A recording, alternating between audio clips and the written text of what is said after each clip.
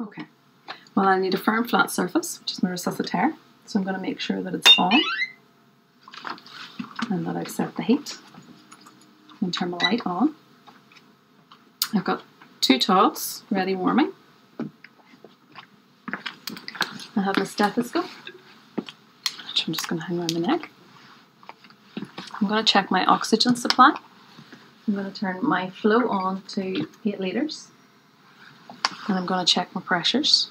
I'm starting in 21% oxygen. This is a blender, so I have mixed oxygen and air.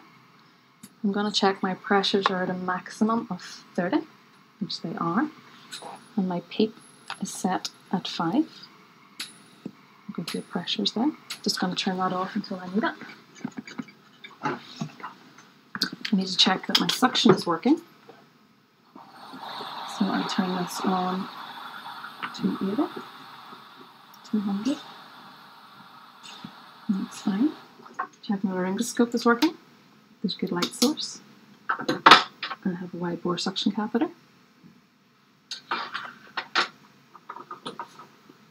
selection of different size Goodell airways. A selection of masks depending on the gestation of the baby.